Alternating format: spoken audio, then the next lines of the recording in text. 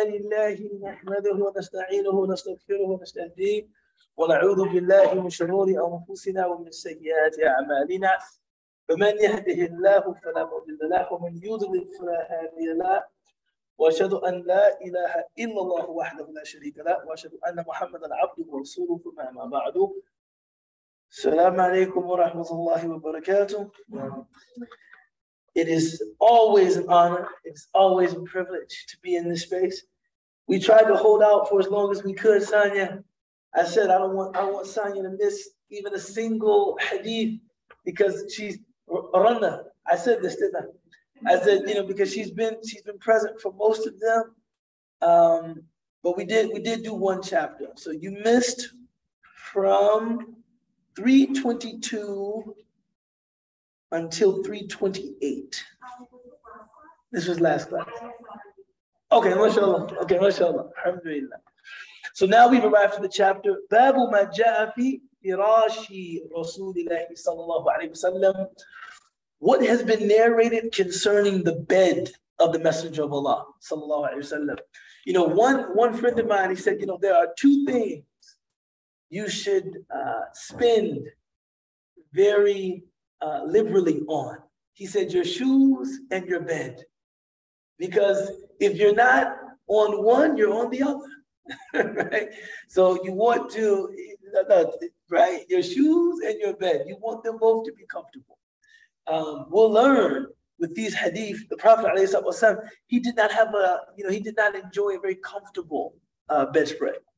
We have عن عائشة رضي الله عنها قالت إنما كان فراش رسول الله صلى الله عليه وسلم الذي ينام عليه من أدم حشوه ليف. On the authority of Aisha, who reported the bed on which the Messenger of Allah صلى الله عليه وسلم would sleep was but a tanned hide, and its stuffing was a palm tree fiber. Right? This was the bed of the Prophet ﷺ. It was just a tan piece of leather, and it was stuffed with palm tree fibers. That's it. Not luxurious, not soft, not comfortable. There's another hadith that Sayyidina Umar came to visit the Prophet Muhammad ﷺ. The Prophet was sleeping this time on a reed mat. A reed mat, think like one of those straw mats, right? And because he was sleeping without a shirt, he was wearing a lungi. The lungi was up to his navel, and his sides were exposed. Sayyidina Umar could see all of the indentations of the reed mat on the side of the Prophet ﷺ. And upon seeing this, Umar started weeping. He started crying. And the Prophet ﷺ looked up at him and said, "What are you crying for? What are you crying for?" Omar almost didn't want to say, "Why are you crying? Mother Yukik." He said, "The kings of this world are asleep on silk-lined cushions, right? With chamberlains standing over them, fanning them, with beautiful women feeding grapes to them. And you're God's messenger and you're asleep on a reed mat without a pillow." And the Prophet ﷺ said, "Omar, isn't it enough for you that God has given them the dunya and given us the akhirah? Like what more? What more do you want? Isn't that enough for you?" Right? Meaning, in addition to the fact that Allah has given us the akhirah, this is something dissatisfactory to you. This is something that bothers you. This is nothing. This is a small inconvenience or small discomfort that we have in the dunya. Give me 1 second.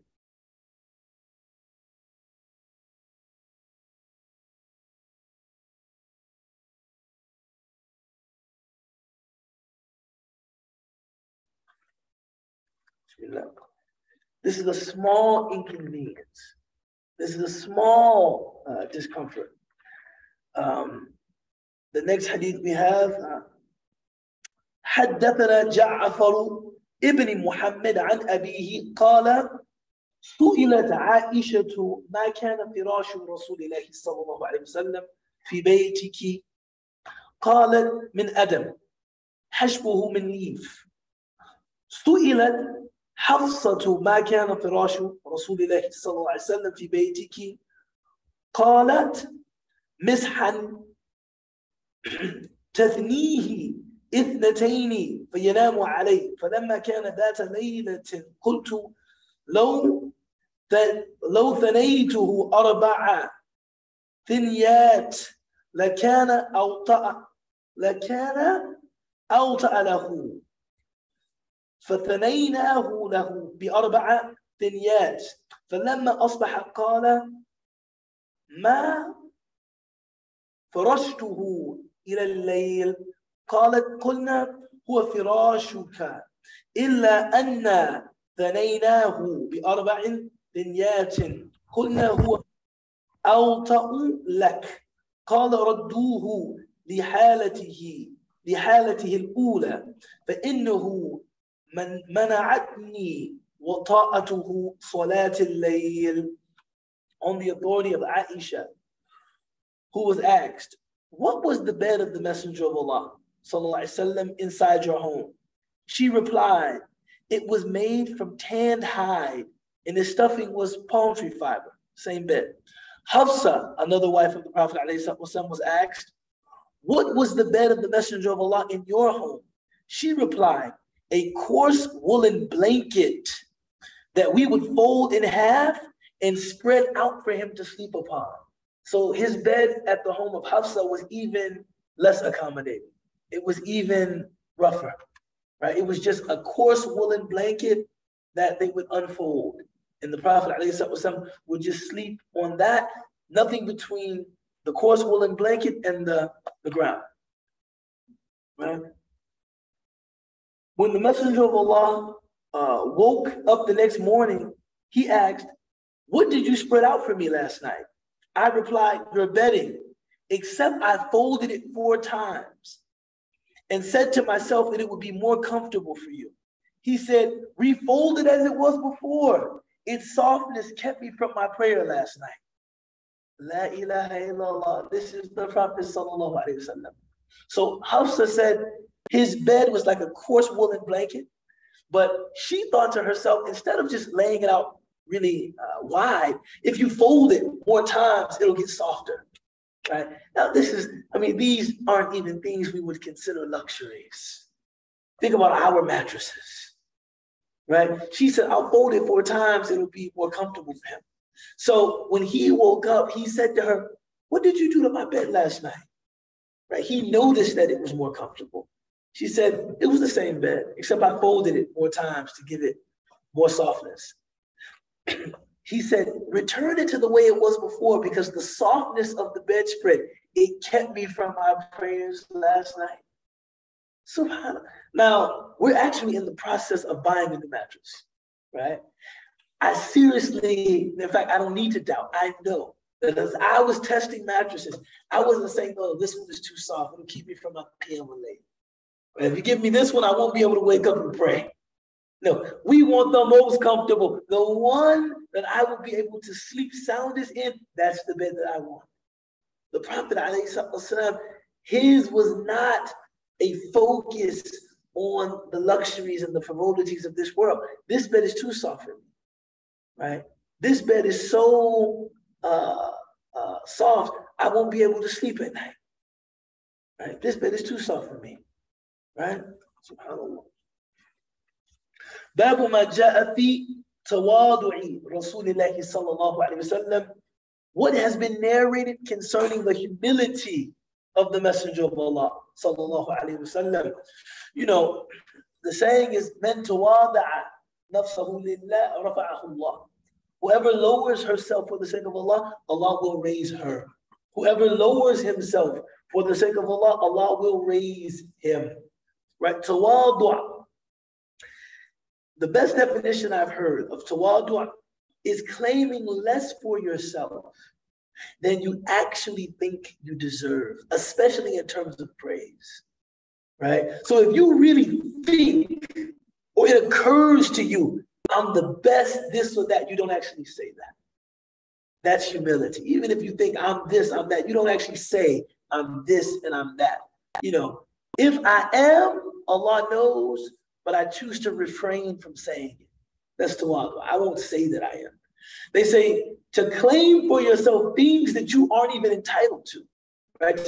To claim things unjustifiably. This isn't even what we would call arrogance. This is what we call being supercilious, which is the supercilious word, right? Supercilious. A person that claims things for themselves and that's not even real. That's not even real. It's bad enough to actually say what you really think about yourself.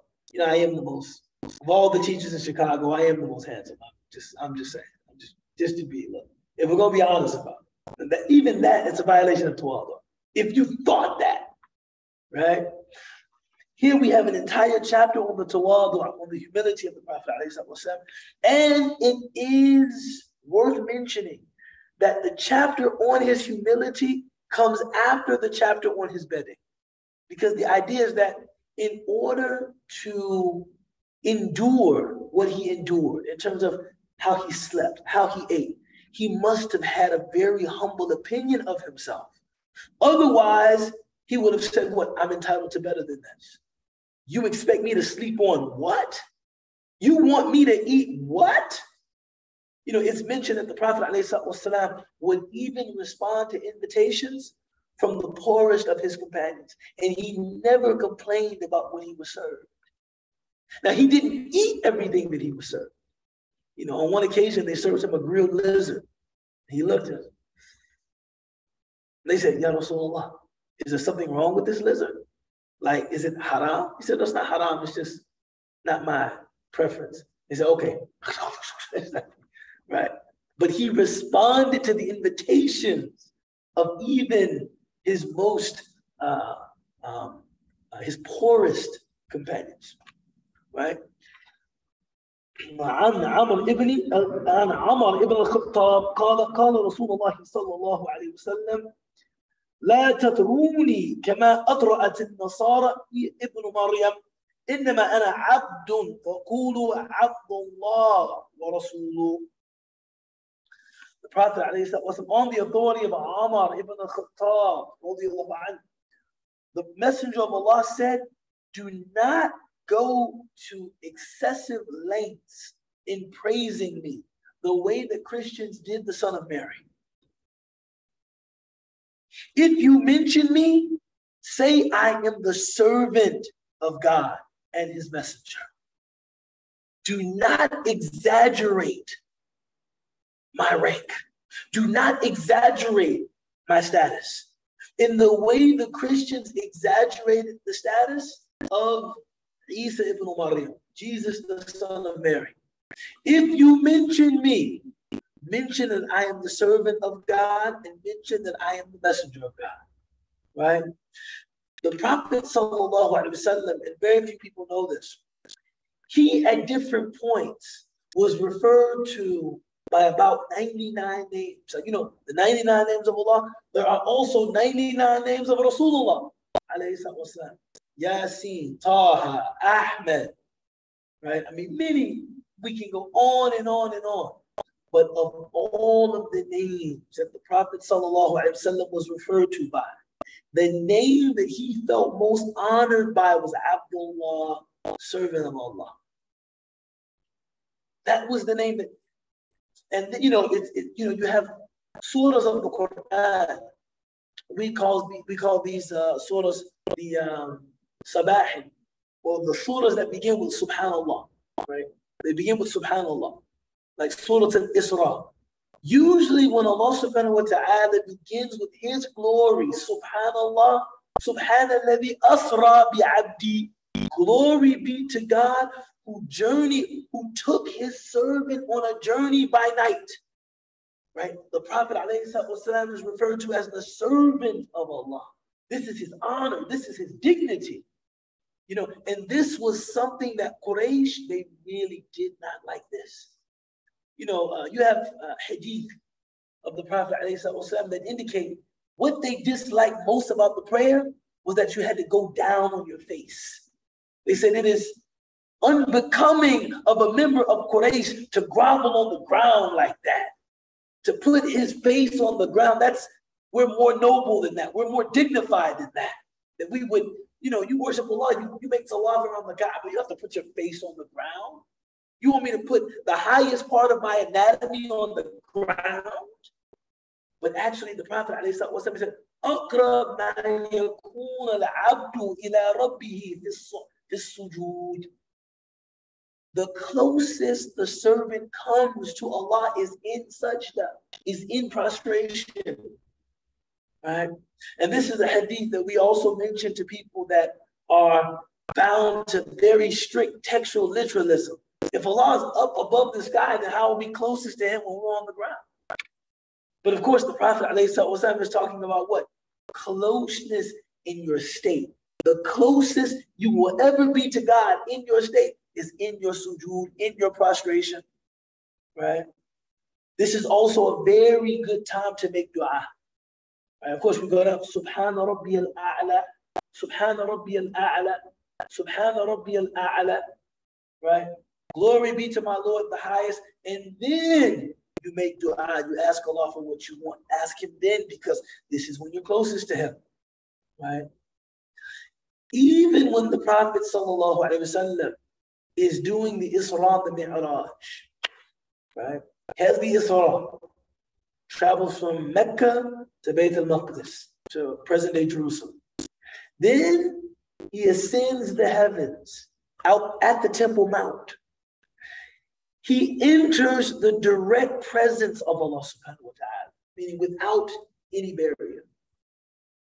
He leaves the direct presence of Allah, right?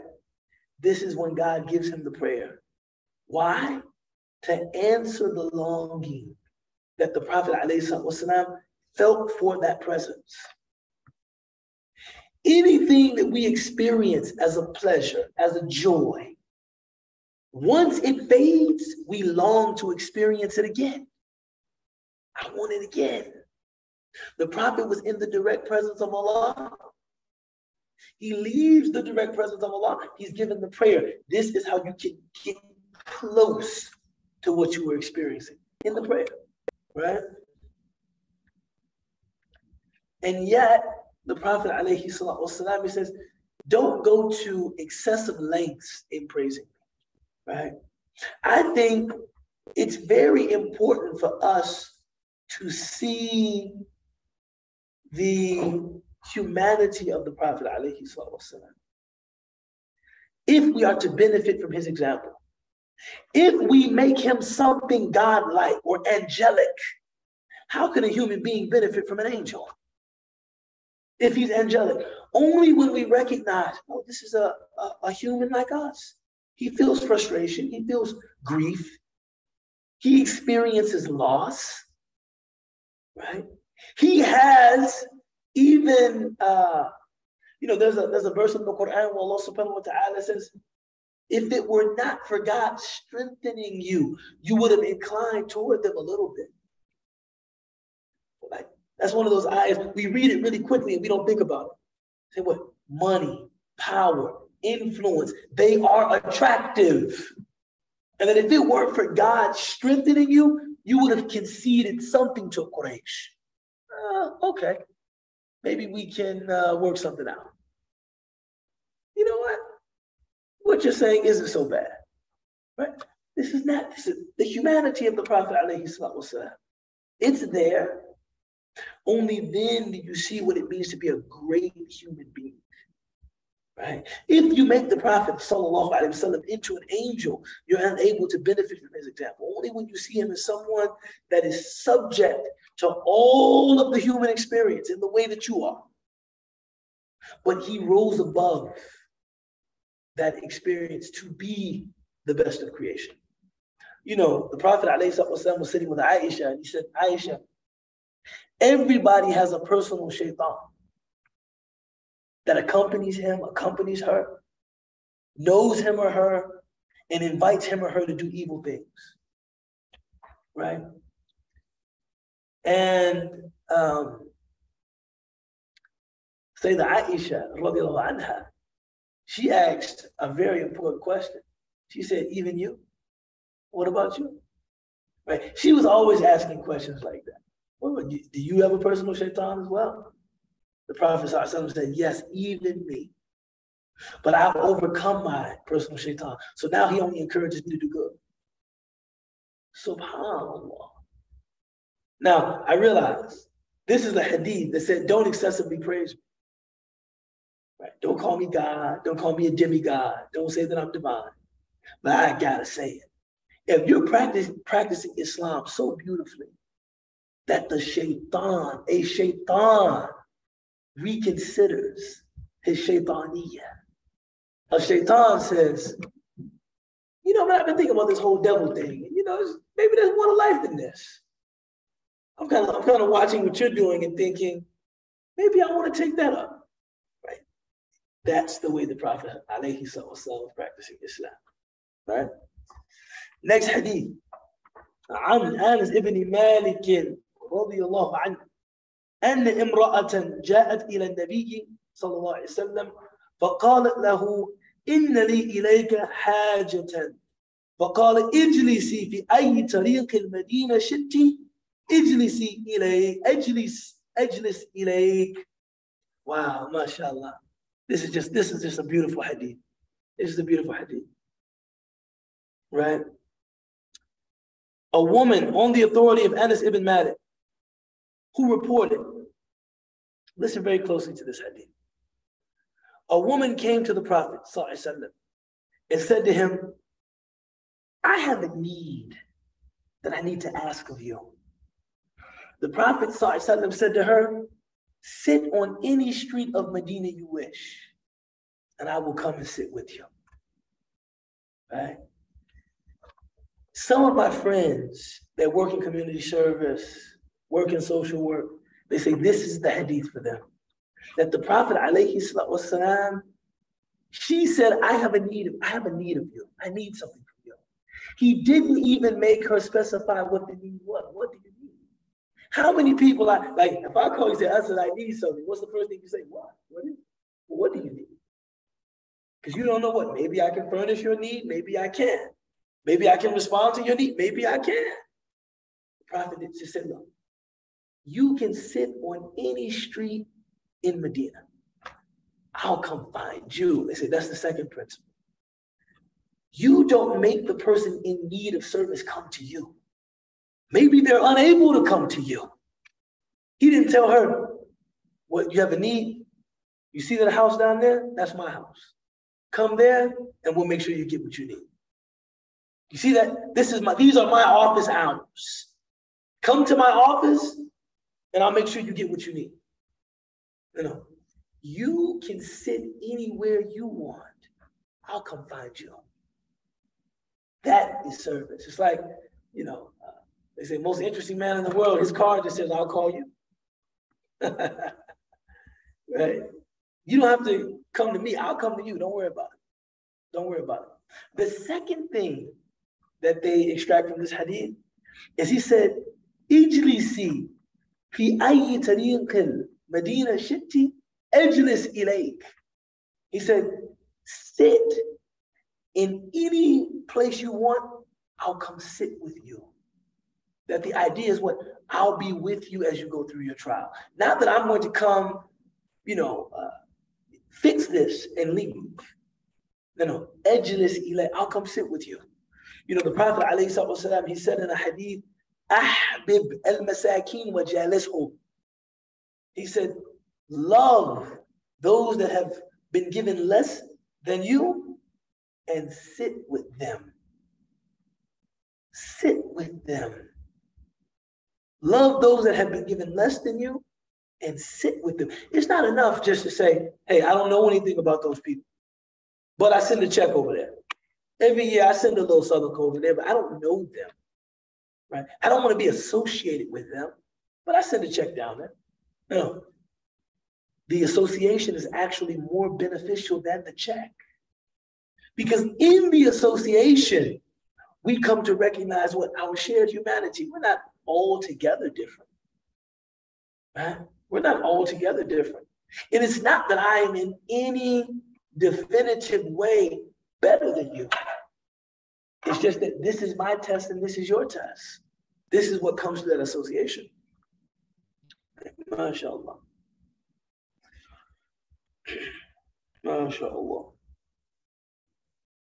عن أنس ابن مالك رضي الله عنه قال كان رسول الله صلى الله عليه وسلم يعود المرضى ويشهد الجنائز ويركب الحمار ويجيب دعوة العبد وكان يوم بين قريضة على حمار وكان يوم بني قريظة على حمار محفوظ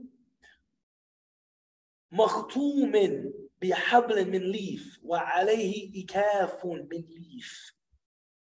On the authority of Anas ibn Malik, who reported the Messenger of Allah sallallahu alaihi wasallam would visit the sick.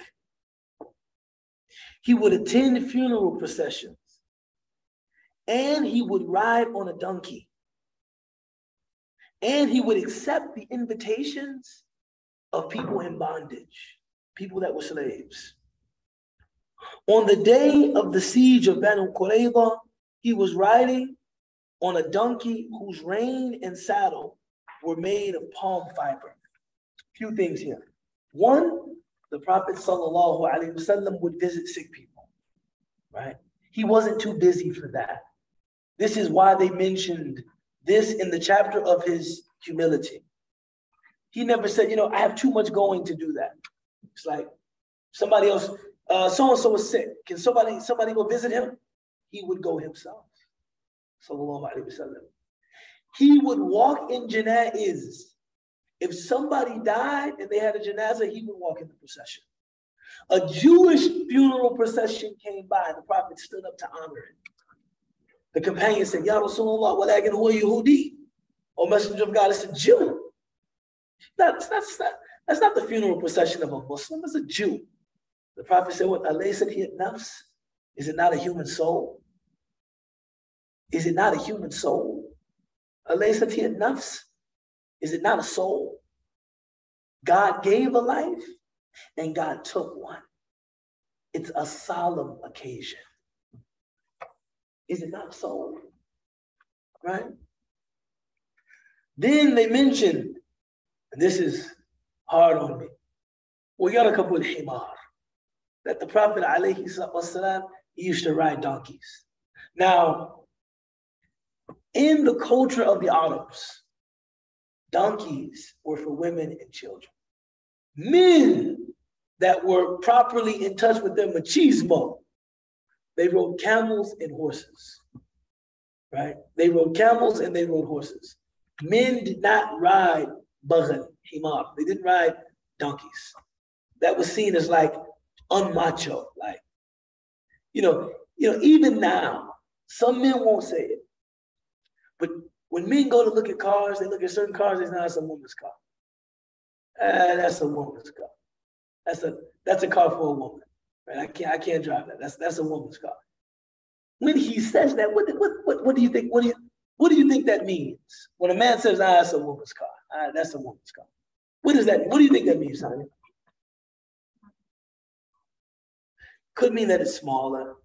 Could mean that something about its styling. Could mean, I don't know. It doesn't convey enough masculine whatever that is, right? It doesn't have the curb appeal of something that a man would drive. And some of us have to be reminded. The Prophet ﷺ intentionally,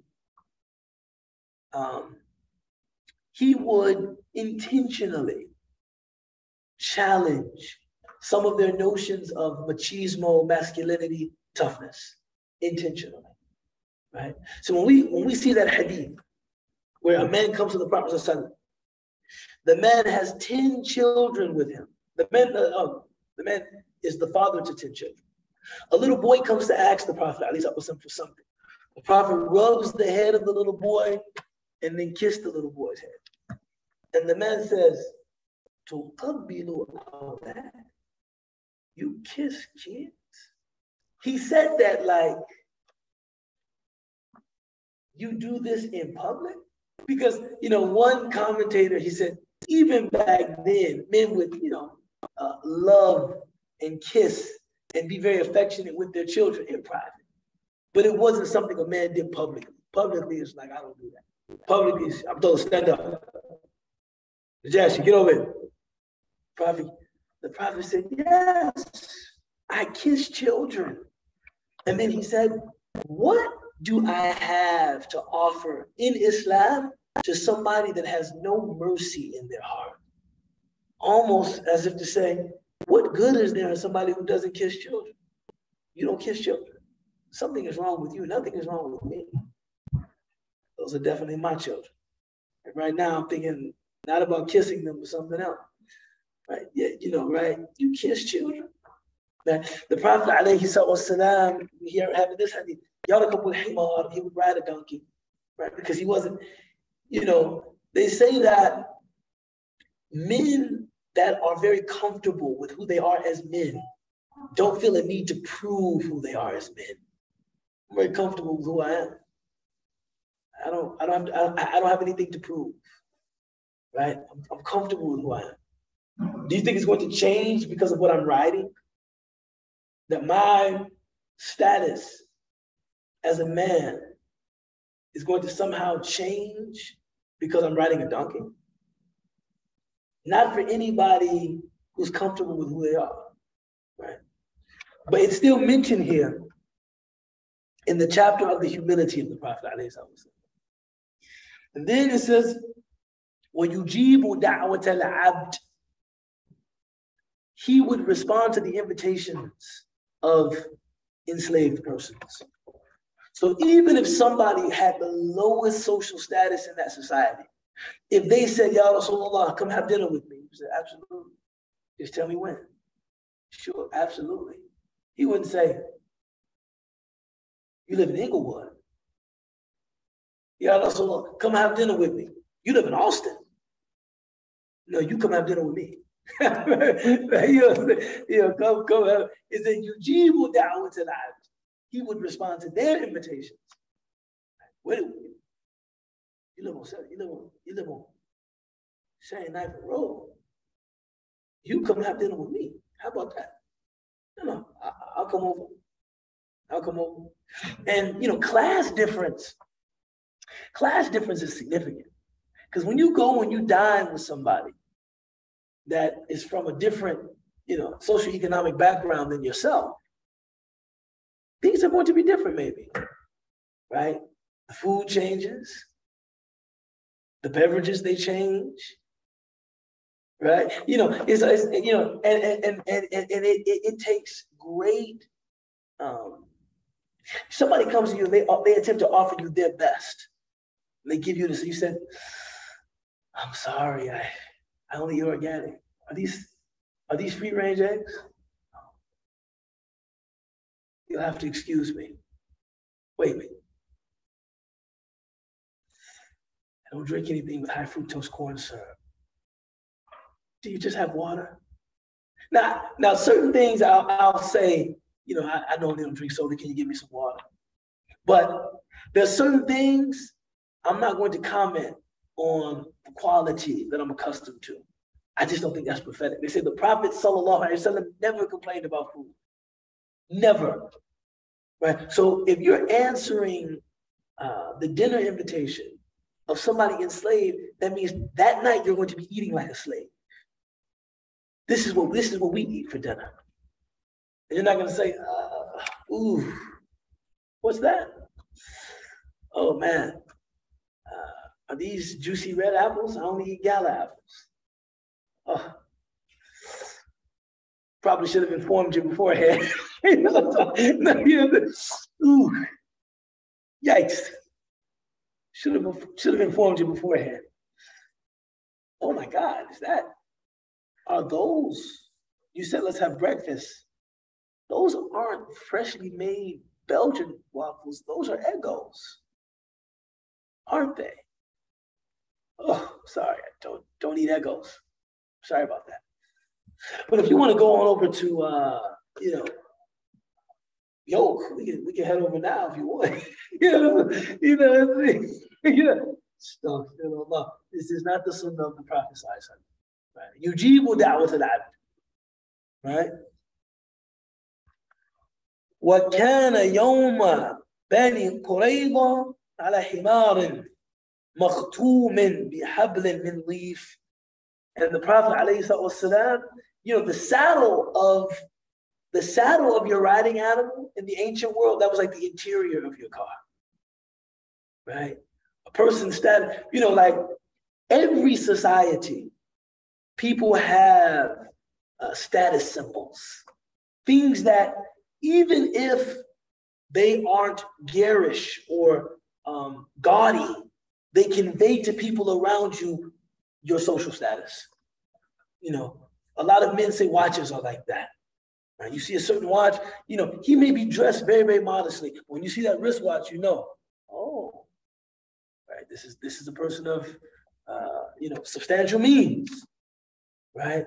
In the ancient world, it was the saddle, the armor, a certain kind of armor. And the best swords came from India.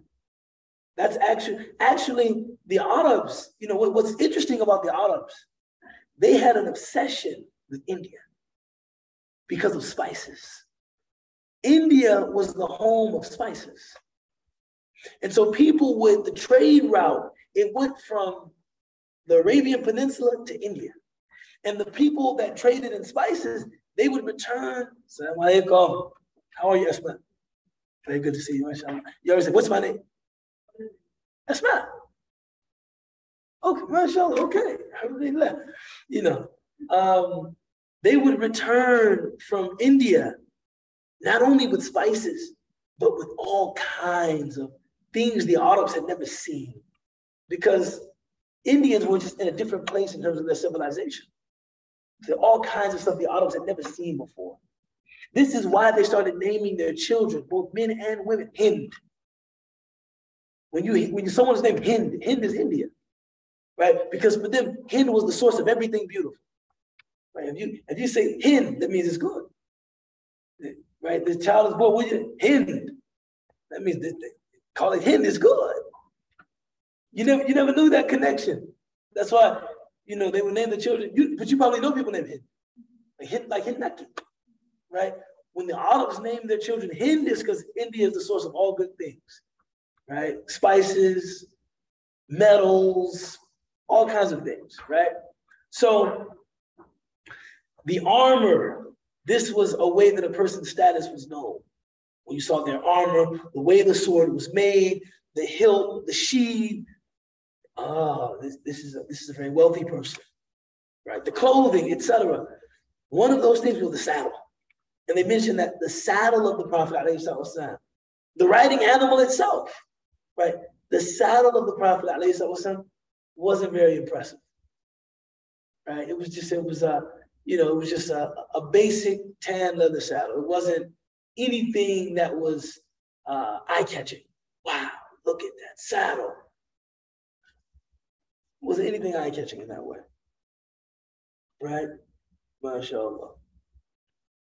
عن أنس بن مالك رضي الله عنه قال كان النبي صلى الله عليه وسلم يدعى إلى خبز الشعير والإهالة النسيخة سنخة فيجيب ولقد كان له درع عند يهودي فما وجد ما يكفها حتى مات. Subhanallah. Subhanallah. It said that the Messenger of Allah sallallahu alaihi wasallam would be invited to a meal of barley bread and aged oil. Right? I'm going to do that to one of my friends just to see how they respond. Hey man, come have dinner at my house. He comes over, bread, oil. He's like, MashaAllah, man, nice appetizer, man. That was the dinner. That was the dinner. You invite me over here to eat bread, some fosia bread, and this wasn't even fosia, this was barley. This is what we call aish beledi, simple bread. You invited me to your house. You mean I got in my car, drove across town to enjoy a meal with you, and it was bread and oil? There are people who would storm out of our homes feeling disrespected, feeling dishonored. You invited me to eat and you served me bread and olive oil? That's the meal? Meaning, that's the meal. I know people that if I did that, they would think I was joking. But I was like, I put little oil there, a saucer, bread there, bon appetit. They would look at me. Is this a joke? This is what we're eating tonight, right? He would be invited to a meal of barley bread and aged oil. He would respond. He said, he had some armor, which he had with a Jew as collateral. And he did not find the money to get it back until he passed away. Let me say that again, man. Some of y'all, some of us don't understand what this hadith means. Some of you are like, what do you?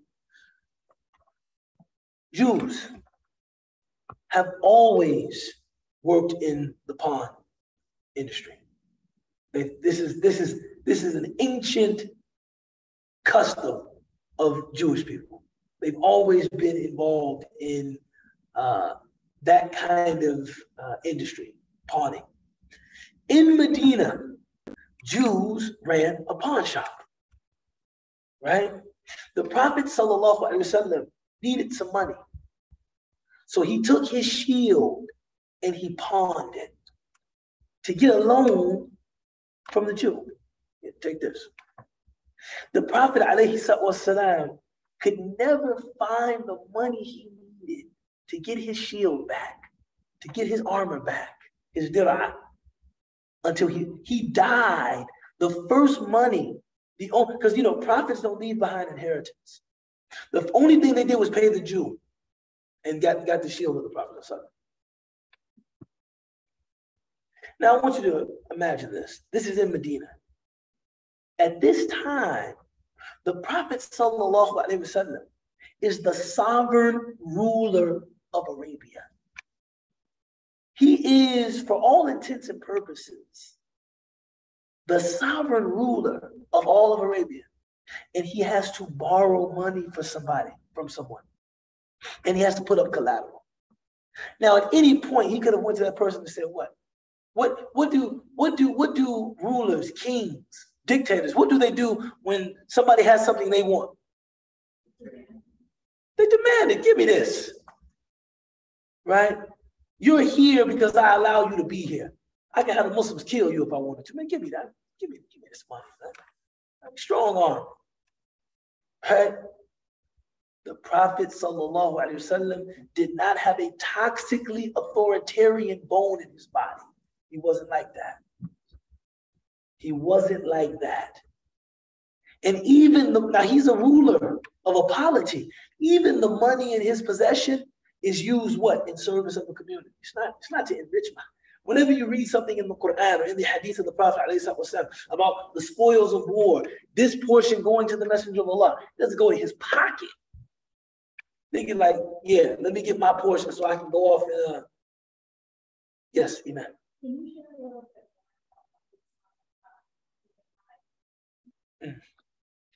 The Prophet ﷺ, he said, the prophets don't leave behind like monetary inheritance. What they leave behind is knowledge. Right? Just the prophets. Right? Other people were commanded to leave behind inheritance. Sayyidina Abu Bakr at one point wanted to give away all of his money. All of it. Sayyidina Abu Bakr, his faith was just like that. He was a one-of-a-kind kind of person. Right? So when he was planning his estate, he said, I give all of it away. The Prophet said, yeah, back a third. Only give away a third. وَثُلُثْ كَثِيرٌ. A third is a lot. Meaning, only give away a third. And even a third comes close to harming your heirs. Like, Allah has given these people a legitimate right to inherit from you. If you give away everything that should be theirs, that kind of injures them a little bit. That kind of puts them in a tough position. Allah gave that to them, your children, right? Your wives. Allah gave that to them. If you give it all away, you kind of put them in a tough position. So if you must only give away a third, and even a third is a lot, right? To give even a third of your wealth in charity before you die, it's kind of like, as you're planning the will, your son is looking at you. Dad, I know you're a righteous man, but come on. You know what I'm saying? Dad, come on, Dad. It's my turn. Right? Your daughter is looking at you. Mom, I know you're a good woman, but it's my turn. Right? Even a third is a lot, right? But the prophets, the prophet said, prophets they don't leave behind monetary inheritance. What they leave is knowledge, right? The other thing that the prophet, the people, a lot of people brag about being Sayyids, being Ahlul Bayt, this person's Ahlul Bayt, that person's Ahlul Bayt. Interesting feature. This is true across the schools of Islamic law. The Shurafa cannot receive zakat, no matter how poor they are. The family of the Prophet Muhammad cannot be given our zakat money. Right? Why? Because the Prophet wants the community to know this is not about establishing my family as a dynasty. Not that takes your money. Right? There's, in terms of the Ahlul Bayt as a source of guidance for us, sure. This is not about my family taking the community's money from now until Yawm al-Qiyamah. That's not what this is about. This isn't about that. Right? I'm not trying to install my family as people who take the community's money. Right? Ahlul Bayt cannot receive zakat. Right? So you see a lot of this. The Prophet ﷺ, working within that tribal structure, wants to establish his impartiality, his fairness. And this, because think about this, man. A lot of us don't think about the context of the seerah. These are people wedded to a tribal reality. You have tribes and tribal chiefs. The Prophet ﷺ is becoming like a super chief, right? Meaning but they still belong to tribes, even after they become Muslim. But he's trying to establish himself as being, I'm above the chiefs. I'm above them. Your allegiance to me, your loyalty to me supersedes your loyalty to anybody else, right? Now that you're a Muslim. One of the ways that he has to win their confidence is I'm not doing this to get your money. I'm not trying to take anything from you. I'm not interested in taking anything from you. That's right. And anything I ask you to give me, it is not enriching me personally. Right? Because I have to give things to the Prophet. It's not to enrich me. It's so that I can fulfill my function of supporting the community. So when I ask you for some of the spoils of war or for some of your grain, some of your crop, it is not that I put this in my bank account and tell Aisha, man, this Islam thing is really working out for us, man. It's really working. It's because I have people day and night coming to me asking for money. And I have to be able to give it to them. I have people day and night getting into difficult financial positions. I have to be able to bail them out. And that's why, some people say a leader, a true leader, can never afford to be broke. Can never afford to be broke. A true leader cannot be broke because there's too many people that I have to serve. I get a call every day. Yo, I'm about to get evicted. They're going to call me. Yo, car just got impounded. Won't be able to get to work tomorrow if I don't get it out of the pound. How much is it going to be? $436. I need it now, babe, now. I have to be able to, all right. A leader cannot afford to be broke.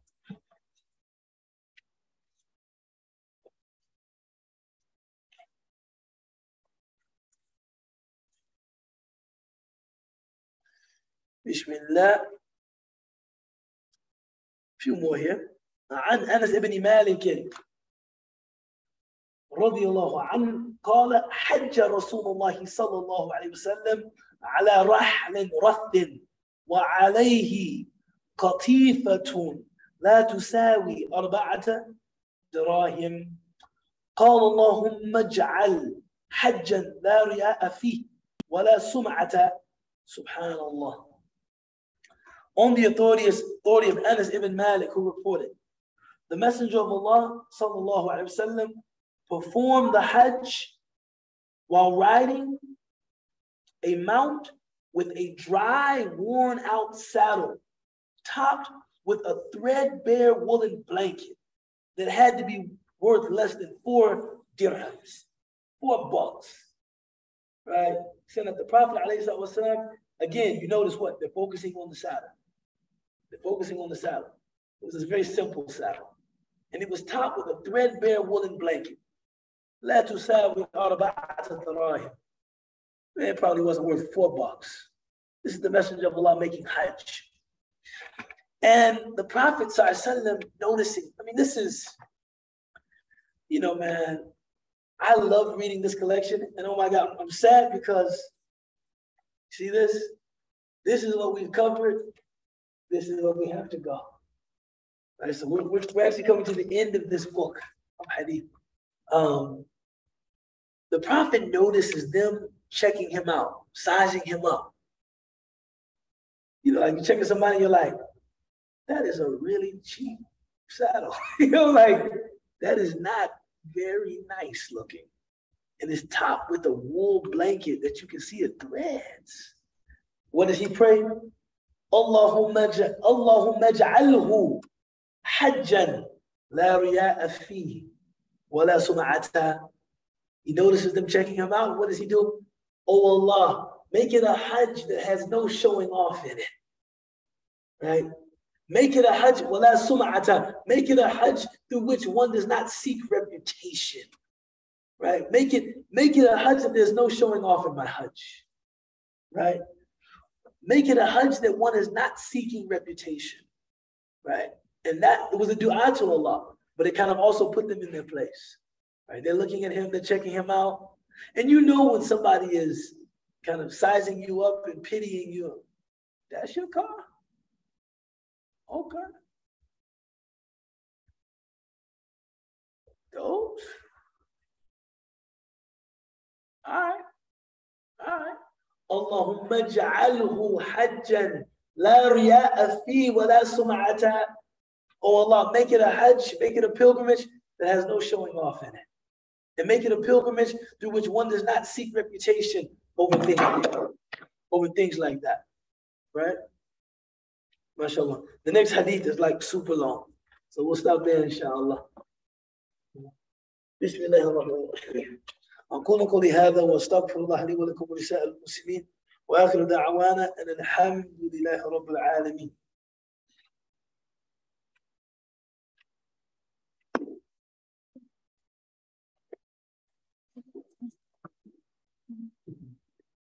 Any questions, comments, ideas? I'm just responding to it. Yes. Beautiful lecture, mashallah. Jazakallah khair. Just one question. You said saw Allah without hijab. Yes. No, so he was in the direct presence of Allah. Okay. So we're in the presence of Allah, but we're not in the direct presence of Allah. Meaning, Musa, alayhi salam, he said to Allah in the Quran, Surah Al-Qasas, my Lord, let me experience you with nothing between us. And Allah says, what? Look to the mountain. Look to the mountain. Allah made some of his jalala, some of his magnificence manifest to the mountain. The mountain fell flat, crumbled, right? Musa also swooned. He also fell, right? They say that in this case, Musa was murid. He wanted that direct presence of Allah, but he could not handle it. His heart, he could not handle it. The Prophet ﷺ was murad. He was brought into that presence of Allah, and his heart could handle it. So it wasn't like a physical, you know, Aisha, who was a scholar, Aisha said about this verse in Surah Al-Najm, she said, I hate when people say he saw Allah. She said that after the death of the Prophet ﷺ. She said, I hate when I hear people say he looked at, like he saw Allah, like Allah, something physical. I hate when people say he saw Allah.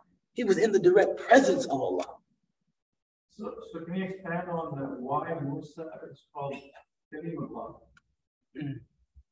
But Allah, Rasul also talked. Is that? So why? And whether is Jesus also given the same sort of time or not? People also confuse the same concept. So Musa is called Kalim Allah because this is a distinction of Musa's. Allah spoke to him directly. Allah subhanahu wa ta'ala spoke to the Prophet alayhi salam, usually though, in terms of revelation, through the medium of Jibreel. He did have this, the Isra and the Mi'raj experience with Allah. But usually when Allah addressed the Prophet alayhi salam, he would address him through true visions. He would address him through his dreams. He would address him through the angel Jibreel alayhi salam. When Allah spoke to Musa, giving Musa revelation, he would give it directly to him. This is why he's called Kalim Allah. Without Jibreel. Oh. Right? And Isa is called Ruhullah, the spirit of Allah.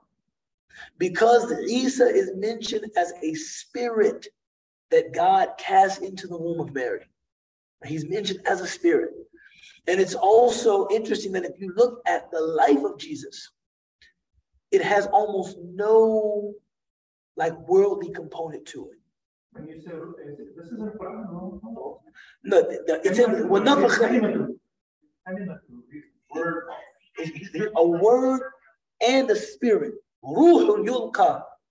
He was a spirit cast into the womb of Mary. A spirit from Allah cast into the womb of Mary. Now, all of us have arwah. We have spirits. We have spirits, right? But because Isa didn't have a male word is progenitor, but like a male intermediary to bring him into existence in the way that we were all brought into existence, he was mentioned that his ruh was put directly into the womb of Mary, right? So he's sometimes referred to Ruh Allah, not the spirit of God. There's but the spirit honored by God, the spirit cast by God, because he was cast directly into the womb of Mary. You know, Ibrahim is called what? Khalil Allah, the close, intimate friend of Allah, right? That he was, what was notable about Ibrahim was that he was close to Allah subhanahu wa ta'ala. They had a relationship of deep friendship and intimacy. The Prophet Muhammad alayhi sallam, his title was Habibullah, the one loved by Allah. That, you know, when the Prophet alayhi sallam is given that kind of honorific title, it was Habibullah, he was loved by Allah, right? You know, Habibullah al-Mustafa, the chosen, the one loved by Allah.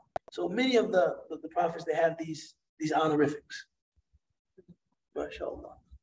Other questions, ideas? Sonia, you're still on pace. You're still on pace. MashaAllah. You did listen to the class. Okay, so you're still on pace, inshallah. I'm going to have the certificate ready, inshallah.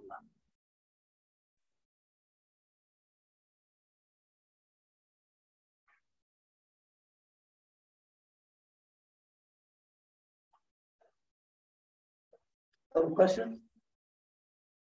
Asad, you had a question? Is it, he does have other Bibles, Yeah, no. I think. Now, mind you, you know who I am. I'm a car lover, right?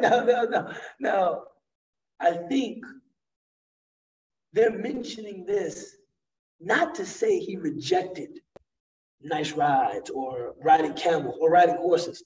The Prophet ﷺ, said in an authentic hadith, there will always be good in horses. He loved horses.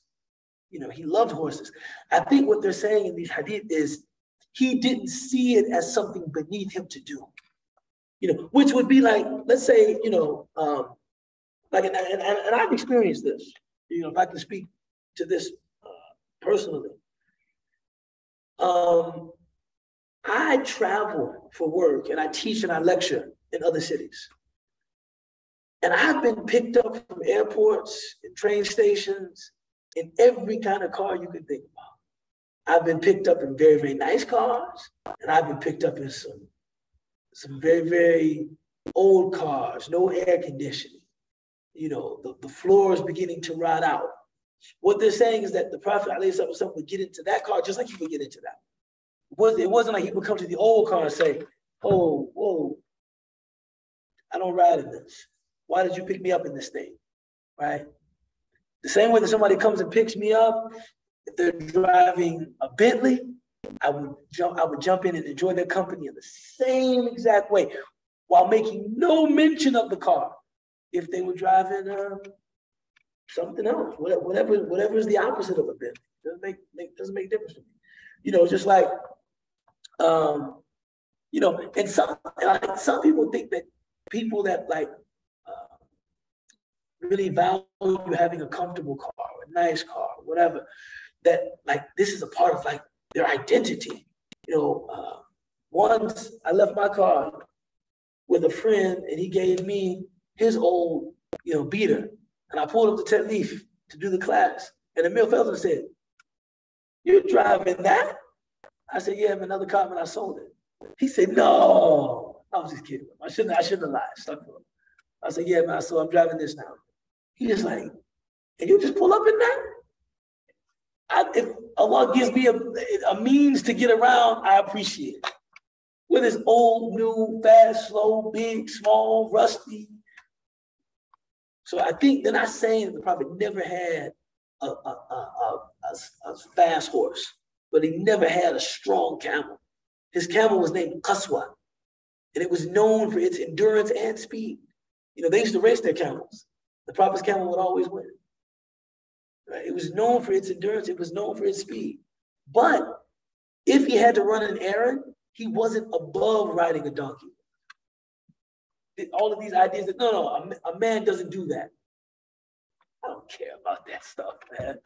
Right? That's what these hadith are saying. I don't care about that. Whatever. Right? And I think that, you know, the setting is also relevant to these distinctions. Would the Prophet have marched to Badr on a donkey? Probably not. Right? Do I want the enemy to see me sitting on a little donkey? They're sitting on these huge horses, right? These Arabian steeds, and I come to the battle, I'm sitting on a donkey. And so they think, oh no, we're definitely going to beat them. Look at him. He's a contemptible wretch. We got this. No. Maybe on that occasion, I'm also on my best horse, right? But just running an errand around Medina, I'll take a donkey. It's interesting you're saying that all the view was on, even if he was on the donkey. Really? Yeah, right. Yeah, he was holding the rein. And at Hunayn, I know he was on a donkey. Right? So even then, mashallah, jazakallah khair, zadakallahu ilman, even going to a battle, I'm not a donkey. The victory comes from Allah. Maybe they will look at me and say, oh my God, he's on a donkey. You know, a donkey is considerably smaller than a horse. And it's not nearly as majestic. You know, a horse has a certain majesty. It just does. But interesting thing is that when they all ran away, he was saying, so he was actually reminding them who he is. Who he is, yeah. You know, when he was, you know, that statement, people say there was two things that the Prophet was establishing in that statement. He says, Ana Nabiyullah bila kadhib. I am the messenger of God, and it's no lie. And I always say that there have been many charlatans in history, people who pretended to be something they weren't. But they usually came to terms with the truth when they were about to die. So people talk about Jim Jones, the people who drank the Kool-Aid, right? This group, what was the name of his Branch Davidians, right? No, that was Waco, Texas. But Jim Jones, they say that he was telling he mixed the drink with cyanide, and all of his followers, they drank it. But he didn't drink it. He didn't drink it. He was telling them this is an elixir from heaven, it's going to save us. They all drank it and died. They believed. They drank it and died, but he didn't drink it. Right? That's actually where the expression drank the Kool-Aid comes from. Right? They drank it, but he didn't drink it. The Prophet ﷺ is walking to Badr, and at this point, they are sure we're going to be killed. And he's saying what? I'm the messenger of Allah. It is no lie. It is no lie. Even right now, staring at my mortality, it's not a lie. And then he says, وَأَنَا إِبْنُ عَبْدِ الْمُطَّلِبِ. Now, this is also very interesting, and maybe you'll appreciate this point. Abdul Muttalib was not a Muslim, but Abdul Muttalib was a great Arab, cultural hero. He was someone that they admired. So the Prophet ﷺ was in a sense saying what? Not only am I Muslim, I'm more Qurayshi than you are. Meaning you're fighting me thinking that through protecting paganism, you're protecting the Quraysh's cultural heritage. I'm more entitled to that history than you. So it's like when African Americans see people waving flags and say, well, my ancestors built this country. That's a real thing. Meaning, no, yes, we kneel for the national anthem. No, we don't stand for the Star-Spangled Banner. And you think that I have some issue of belonging to America? No, my ancestors built America. If anybody would feel a connection to the country, it would be me. But I recognize that America has social problems. That's what he was saying. And Ibn Abdul Muttalib. I am the son of Abdul Muttalib. What are you talking about? Right? So beautiful hadith today, mashallah. Bismillah ar-Rahman ar-Rahim al-Asr. Inna al-insana lafi khusr. Illa alladhina amanu wa amilu salihati wa tawasaw bil-haqqi wa tawasaw bis-sabr. Ameen ya Rabbal Alameen. Jazakumullah khair.